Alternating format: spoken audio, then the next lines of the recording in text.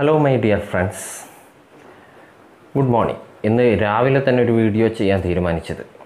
ഇന്ന് പത്രം വായിച്ച സമയത്ത് തന്നെ ഈ കാര്യങ്ങൾ നിങ്ങളുമായിട്ട് ഷെയർ ചെയ്യണമെന്ന് തോന്നി. അതിരാവിലെ നമ്മളെയൊക്കെ ഞെട്ടിപ്പിച്ചിട്ടുള്ള ഒരു വാർത്തയാണ് ഈ ദിവസത്തെ രാവിലത്തെ വാർത്ത എന്ന് പറയുന്നത്. ചൈന വീണ്ടും ഇന്ത്യയെ ആക്രമിച്ചിരിക്കുകയാണ്. കഴിഞ്ഞ 45 വർഷങ്ങൾക്ക് ശേഷമുള്ള ആക്രമണം എന്നാണ് പറയപ്പെടുന്നത്. ചൈനയുടെ ഒരു ശ്രമം എന്ന് പറയുന്നത് ഇന്ത്യയെ വളഞ്ഞിട്ട് ആക്രമിക്കുക എന്നുള്ളൊരു രീതിയിലാണ്. ഇന്ത്യയുടെ എല്ലാ തന്ത്രപ്രധാനമായിട്ടുള്ള രാജ്യങ്ങളുമായി ചൈന നല്ല സൗഹാർദ്ദമുണ്ടാക്കിയിട്ട് അവിടെയൊക്കെ അവർ തുറമുഖങ്ങൾ പണിതിട്ടുണ്ട്. അപ്പോൾ ഒരു ചാണക്യ തന്ത്രമാണ് അവർ പ്രയോഗിക്കുന്നത് ഇവിടെ. അതായത് ഒരു രാജ്യം ദുർബലമാകുന്ന സമയത്ത് ആ രാജ്യത്തിനെ ആക്രമിക്കുക എന്നുള്ള ശൈലി, അതൊരു ചാണക്യ തന്ത്രമാണ്. ഇന്ത്യയും ചൈനയും ഇപ്പോൾ ഏകദേശം ഒരേ രീതിയിലുള്ളൊരു ശക്തിയാണ്. അമേരിക്ക കഴിഞ്ഞാൽ ലോകത്തിലെ ഏറ്റവും വലിയ സൈനിക ശക്തി എന്ന് പറയുന്നത് ചൈനയുടേതാണ്. അവർക്കാണ് ഏറ്റവും കൂടുതൽ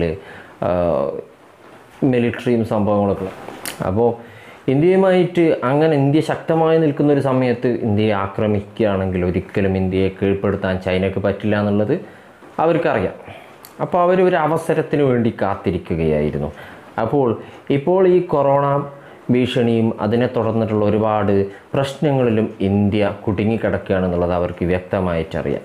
അതിനിടയിൽ അവർ ചെയ്തിട്ടുള്ള ഒരു ഗെയിം നിങ്ങൾ ശ്രദ്ധിക്കുക. നേപ്പാളിനെ കൊണ്ട് ഇന്ത്യയെ ആക്രമിപ്പിച്ചു. കഴിഞ്ഞ ദിവസമാണ് നമ്മുടെ ഒരു ഇന്ത്യൻ കർഷകൻ മരിച്ചിട്ടുള്ളത്. ഈ നേപ്പാളിൻ്റെയും ഉത്തർപ്രദേശിൻ്റെയും അതിർത്തിയിൽ യാതൊരു വിധത്തിലുള്ള നിയന്ത്രണ രേഖയില്ല.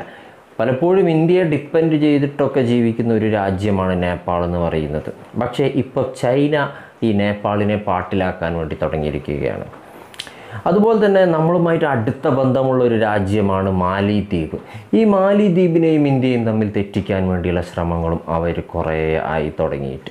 മാലിദ്വീപിൽ അവർ ഒരു തുറമുഖമൊക്കെ ഉണ്ടാക്കിയിട്ടുണ്ട്. മാലിദ്വീപിൽ മറോവ തുറമുഖം, അതുപോലെ തന്നെ ശ്രീലങ്കയിൽ ഹമ്പൻതോട, പാകിസ്ഥാനിൽ ഗ്വാദർ, തായ്ലാൻഡിൽ ഇസ്മസ് ഓഫ് ക്രാ, മ്യാൻമാറിൽ കൊക്കോ ദ്വീപും കയൂബ് ദ്വീപും, ഇങ്ങനെ എല്ലാ രീതിയിലും ഒരു വലയം ഉണ്ടാക്കിയിട്ട് പത്രങ്ങൾ അതിനെ വിശേഷിപ്പിച്ചിരിക്കുന്നത് ചീന വല എന്നാണ്. അങ്ങനെ ഒരു വലയുടെ ഉള്ളിൽ ഇന്ത്യയെ പെടുത്തിയിരിക്കുകയാണ്. വളഞ്ഞിട്ട് ഇന്ത്യയെ ആക്രമിക്കാനുള്ള ഒരു ശ്രമമാണ് നടത്തുന്നത്. ഇത് ഇന്നും ഇന്നലെയും തുടങ്ങിയിട്ടുള്ളതല്ല. പണ്ട് നമ്മൾ ഇന്ത്യ സ്വതന്ത്രമായി 1947 തൊട്ടേ ഇന്ത്യയെ കീഴ്പ്പെടുത്താൻ വേണ്ടി ചൈന ശ്രമിച്ചുകൊണ്ടേയിരിക്കുന്നതാണ്. ലഡാക്കാണ് ഇവരുടെ മെയിൻ ലക്ഷ്യം. അതിൻ്റെ ഭാഗമായിട്ട് നമ്മുടെ അക്സായ് ചിന്നിൻ്റെ ഒക്കെ കുറേ ഭാഗം, അതായത് ലഡാക്കിൻ്റെ കുറേ ഭാഗങ്ങൾ ഇവർ കൈവശപ്പെടുത്തിയിട്ടുണ്ട്. നിങ്ങൾ ആലോചിച്ചു ഇന്ത്യയുടെ ഒരവസ്ഥ.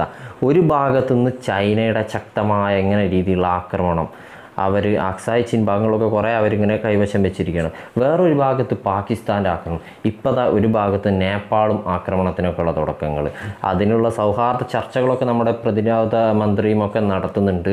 അതൊക്കെ എത്രത്തോളം വിജയിക്കുമെന്നുള്ളത് നമുക്ക് കണ്ടറിയാം. അതുപോലെ മ്യാൻമാറുമായും തായ്ലാൻഡുമായിട്ടൊക്കെ വളരെ അടുത്ത ബന്ധമുണ്ടാക്കിയിട്ട് പാകിസ്ഥാനും ആയിട്ടൊക്കെ ശ്രീലങ്കയും ഹമ്പൻതോട്ടയിലൊക്കെ തുറമുഖത്തിൽ കൂടിയൊക്കെ ഇന്ത്യയെ ജലത്തിൻ്റെ മാർഗത്തിൽ കൂടിയും കരമാർഗത്തോടെയും എല്ലാ ഭാഗത്തോടെയും നോക്കൂ വളഞ്ഞിട്ട് ആക്രമിക്കാനുള്ള ഒരു ശ്രമമാണ് ഇവർ നടത്തുന്നത്. പണ്ട് 1954 ചൈനീസ് പ്രീമിയർ ആയിട്ടുള്ള ചൗവൻലായും ജവഹർലാൽ നെഹ്റുവും തമ്മിൽ പഞ്ചശീല തത്വങ്ങളൊക്കെ ഒപ്പിടുകയും വളരെ നല്ലൊരു സൗഹാർദ്ദത്തിലേക്ക് മുന്നോട്ട് പോകാനൊക്കെ ശ്രമിച്ചു.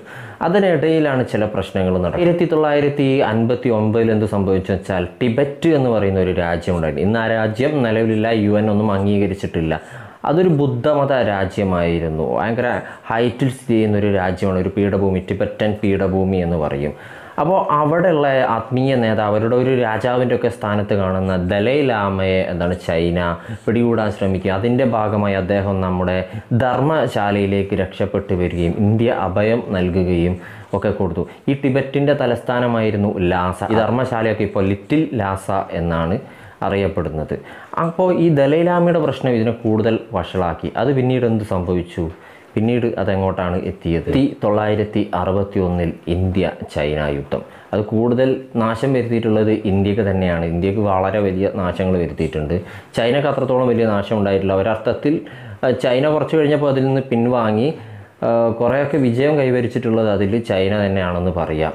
ഓക്കെ, അപ്പോൾ അങ്ങനെ ഇവർക്കൊരു കോൺഫിഡൻസും ചൈനയുടെ ഭാഗത്തുണ്ട്, ഇന്ത്യയെ എങ്ങനെയെങ്കിലും കീഴ്പ്പെടുത്താം. പക്ഷേ ഇന്ത്യ ഇപ്പോൾ വലിയൊരു സൈനിക ശക്തിയാണ്. പക്ഷേ ഒരു ദുർബലമായ സമയത്തിന് വേണ്ടി അവർ കാത്തിരിക്കുകയായിരുന്നു.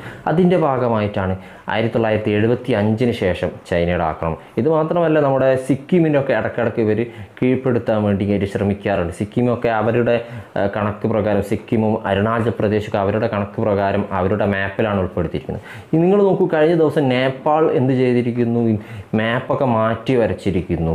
എന്താണ്, ഇന്ത്യയുടെ ചില ഭാഗങ്ങളൊക്കെ കുറേ ഭാഗങ്ങൾ ഒക്കെ ഉൾപ്പെടുത്തിയിട്ട്, നിങ്ങൾ കേട്ടിട്ടുണ്ടാവും കാലാപാനി എന്ന സ്ഥലവും അവരുടെ ഭാഗത്തിൽ അവർ ഉൾപ്പെടുത്തിയിരിക്കുകയാണ്, നേപ്പാൾ ഉൾപ്പെടുത്തിയിരിക്കുകയാണ്. ശരിക്കും അത് ഇന്ത്യയുടെ ഭാഗമാണ്. കഴിഞ്ഞ ദിവസം നടന്നിട്ടുള്ള ആക്രമണത്തിൽ 43ഓളം ചൈനീസ് പട്ടാളക്കാർ മരിച്ചു, ഇന്ത്യൻ പട്ടാളക്കാർ 20 പേര് മരിച്ചു, കുറേ ആളുകൾ ബന്ദികളായിട്ട് പിടിക്കപ്പെട്ടു എന്ന ലഡാക്കിലെ ഗാൽവൻ താഴ്വരയിലാണ് ഈ ആക്രമണം നടന്നിരിക്കുന്നത്. ലോകം മുഴുവൻ ഒരു രോഗത്തിന് എതിരായിട്ട് യുദ്ധം ചെയ്തുകൊണ്ടിരിക്കുന്ന സമയത്ത് തന്നെ ചൈന എങ്ങനെ ചെയ്യുന്നത് വെച്ചാൽ അത്രയും തരം താഴ്ന്നൊരു പരിപാടിയാണ് ഇത്. അവരുടെ ഭാഗത്ത് നമുക്ക് ഒരിക്കലും പ്രതീക്ഷിക്കാൻ പറ്റാത്തൊരാക്രമണമായിരുന്നു. നമുക്കിതിന് എന്ത് ചെയ്യാമെന്ന് പറ്റുമെന്ന് ചോദിച്ചാൽ, ഞാനിപ്പോൾ ഈ വീഡിയോ എടുക്കുന്നത് പോലെ ഒരു ചൈനീസ് ഫോണിലാണ്.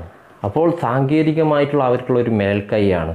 അതിനെ നമുക്ക് ഒറ്റയടിക്കൊന്നും കീഴ്പ്പെടുത്താൻ പറ്റില്ല. പക്ഷേ ഗ്രാജുവലായിട്ട്, ഘട്ടം ഘട്ടമായിട്ട് നമ്മുടെ ഒരു ഉൽപ്പന്ന നിർമ്മിത രീതിയിലേക്ക് നമ്മൾ എത്തണം. അല്ലാതെ നമുക്ക് ഒരിക്കലും ചൈനയെ നമുക്ക് കീഴ്പ്പെടുത്താൻ വേണ്ടി പറ്റില്ല. കാരണം നമ്മുടെ പണം ഉപയോഗിച്ചിട്ട് തന്നെയാണ് അവർ നമ്മൾക്ക് എതിരായിട്ട് ആക്രമണം നടത്തുന്നത്. നിങ്ങൾ ആലോചിച്ച് നോക്കൂ, വല്ലാത്തൊരു കഷ്ടം തന്നെയാണത്. പിന്നെ ഭരണാധികാരികളെ സംബന്ധിച്ചിടത്തോളം അവർക്ക് ചെയ്യാൻ പറ്റുന്നതിന് പരിമിതിയുണ്ട്.